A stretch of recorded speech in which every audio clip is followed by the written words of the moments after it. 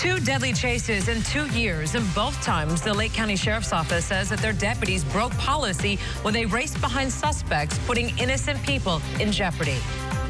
Today, the Lake County Sheriff's Office told us it disciplined a deputy for a deadly chase with a suspect earlier this year. At 4 o'clock, Channel 9's Mert Price explained the internal investigation found Corporal Joshua Creech should have ended that pursuit.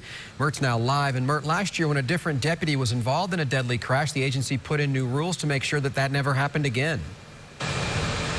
Back then, the chase policy was very broad, but after that crash and those 3 people were killed, the Sheriff's Office decided to make some changes. Today, the Lake County Sheriff's Office released its internal affairs report about the April high-speed pursuit that ended with an innocent driver, 19-year-old Carlos Santiago, hit and killed by a fleeing suspect. Investigators say it began when Wilvinson Darius ran a red light at US 27 and Washington Street in Mineola. Investigators say 4 deputies were in pursuit, but they say the chase became too dangerous, so Corporal Creech called it off. However, Joshua Creech and the others continued chasing the suspect, which violated the chase policy. Eventually, deputies stopped the pursuit at the Orange County line, but seconds later, Darius crashed into the victim. This isn't the first time a chase has turned deadly here in Lake County. Back in May of 2016, 3 people were killed: Melinda Martinez, her unborn baby, and grandmother Kimberly King.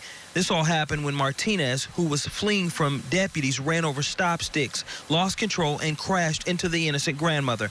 Deputies say they began chasing Martinez after she refused to stop after she rolled past a stop bar. Deputies say she had just left a known drug house.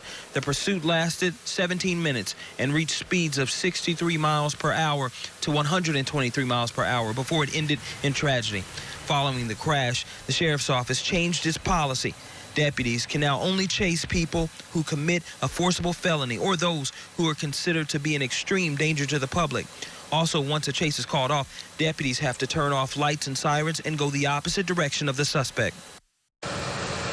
Now, we reached out to the Sheriff's Office. We asked them, do they think there needs to be any more changes to their chase policy?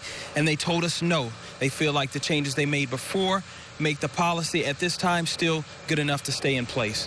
We're live in Lake County. Mert Price, Channel 9 Eyewitness News.